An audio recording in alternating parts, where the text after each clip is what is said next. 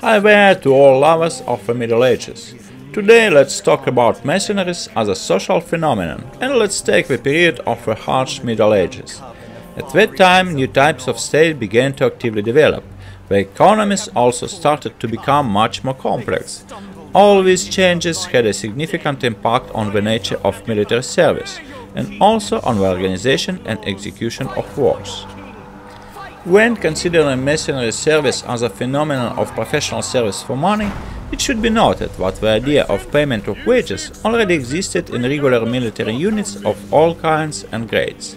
Such payments were, however, irregular, but in any case, soldiers received some money from the Roman period until the transition to modern times. During the Middle Ages, the main form of service was when a vassal served his liege lord, and during military campaigns he joined the army and received a fixed salary.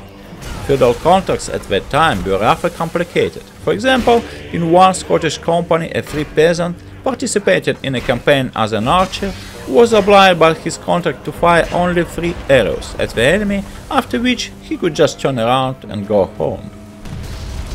But in reality, of course, such contracts were inconvenient for the army command, and so they could offer to such a conscript the opportunity to serve for a longer period, but no longer for free. It should also be kept in mind that vassals were subordinate to their liege lord by virtue of duty, but vassals tried to keep their obligations to a minimum. This was because the medieval world of those years was effectively much bigger than the present one. For example, it took quite a long time to travel 1000 kilometers, and a knight from central England obviously would not have been interested in a war on the other side of the world, because while he was fighting in a French province, his cunning neighbor could seize his castle and lands. This is why knights tried to keep their commitments to a minimum. The process of changing from conscription to salaried military service was rather lengthy, especially considering that knights and suzerains were not interested in simply parting with their money. In any case, soldiers were entitled to some sort of allowance, if only because the campaigns were very long, and things such as the loss of a horse in battle or damage to equipment had to be taken into account, and soldiers had to make up for these losses somehow. Of course, mercenaries could theoretically plunder the civilian population, but this was not always successful or politically acceptable. In any case, even at the preparation stage of the campaign, the king or lord negotiated with his vassals and knights matters such as wages, payments for loss of horses and equipment, and rules for ransoming prisoners. Captured prisoners usually generated a good ransom, and this usually far exceeded other types of income, especially if the campaign was successful. This practice became widespread till the 14th century, and a feudal lord could count on getting his share of the loot after a successful campaign, or even getting a piece of land from the conquered territory. It is worth mentioning that the distribution of lands and castles after a successful campaign was usually a political gesture to achieve certain goals among the elite. In the Middle Ages, no king gave away landed titles lightly. For common people, the main sources of income were loot and prisoners of war.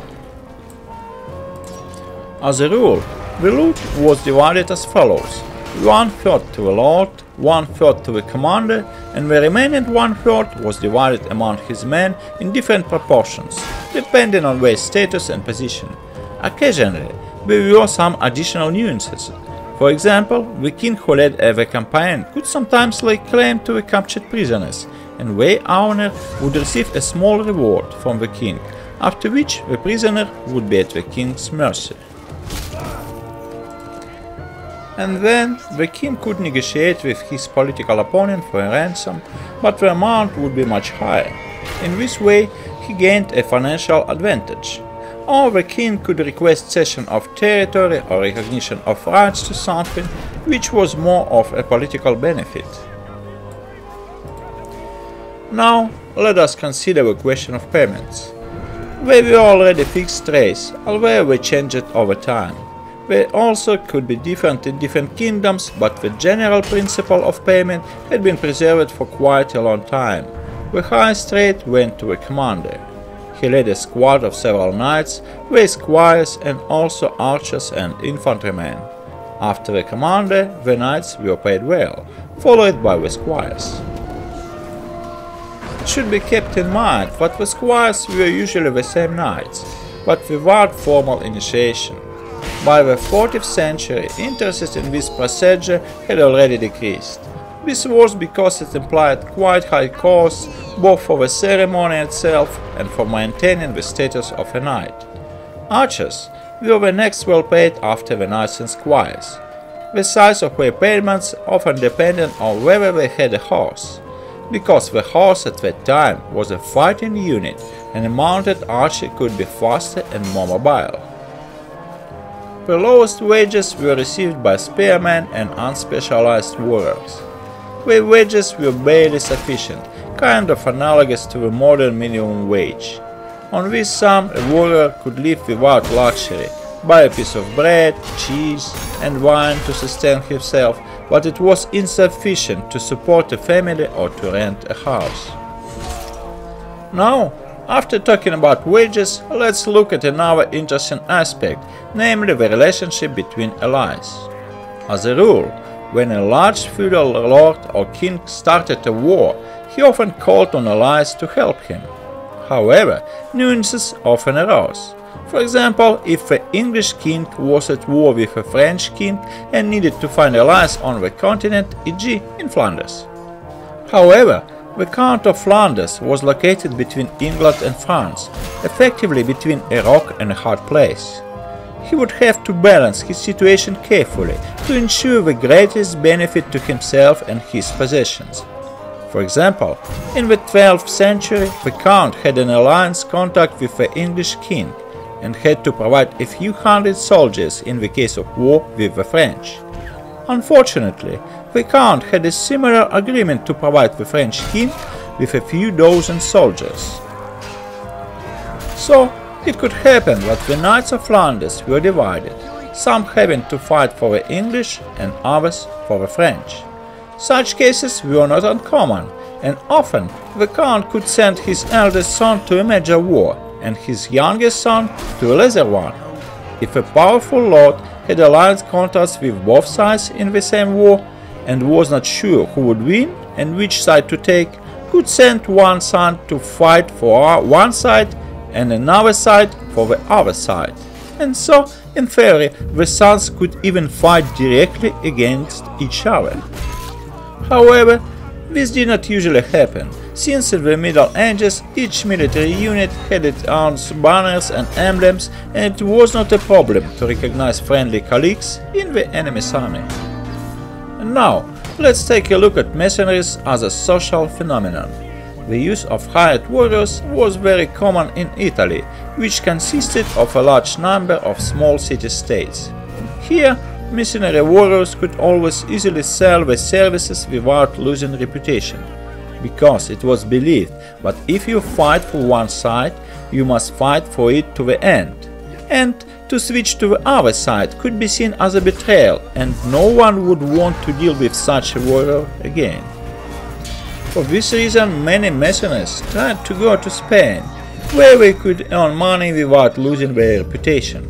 For example, the Catalan Company was a well-organized classic mercenary force, formed at the end of the 17th century during the Sicilian Wars from Catalans who had proved themselves in war.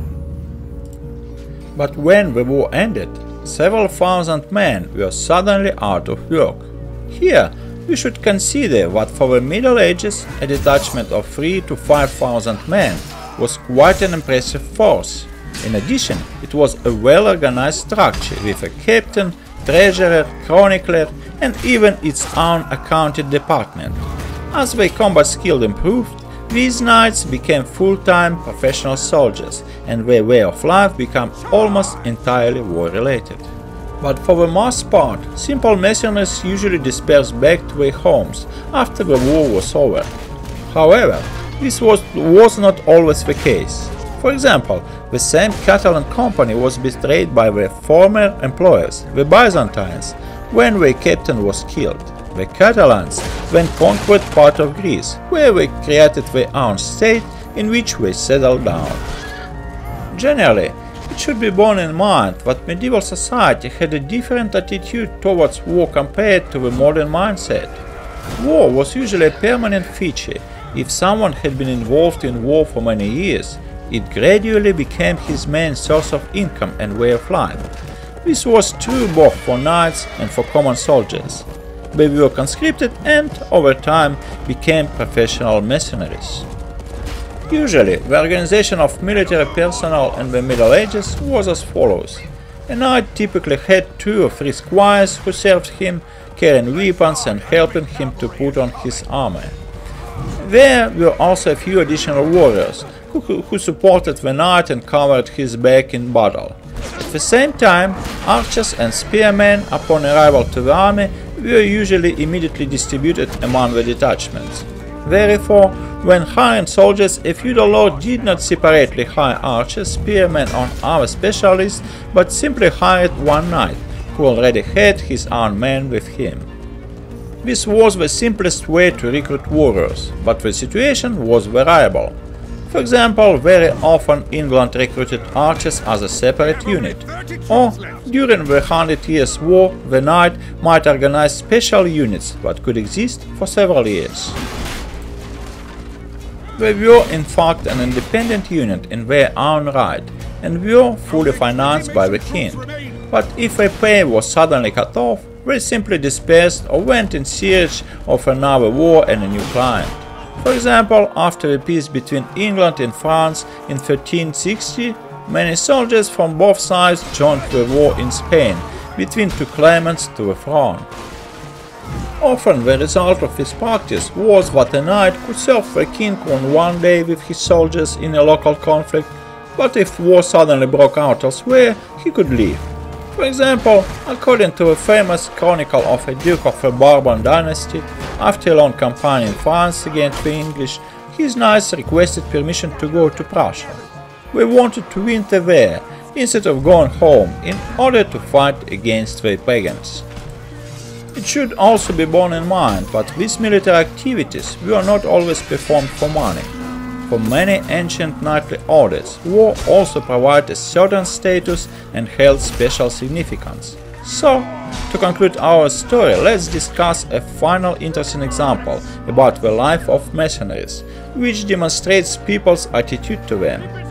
The knight d'Albret was defending one of the fortresses in the south of France against the Duke of Lancaster. The siege had already exhausted d'Albret's strength, and he had no chance of withstanding it, but he continued to resist anyway. During negotiations, the Duke asked him in amazement why he resisted so stubbornly. The knight replied that he was a soldier hired by the King of France, but he had not sworn allegiance and was not a vassal, and hence was not required to fight to the last man. In other words, he was just a mercenary soldier, but he did not surrender the fortress simply because he was a professional and wanted to do his job well. This attitude made the English army respect the mercenaries, and they eventually persuaded the Duke, after the surrender of the fortress, to release the French warriors for a ransom. On that note, let's end our discussion about mercenaries in the Middle Ages. I hope that this information was useful. If you wish, you could subscribe to my channel, and I'll see you in the next one. Bye!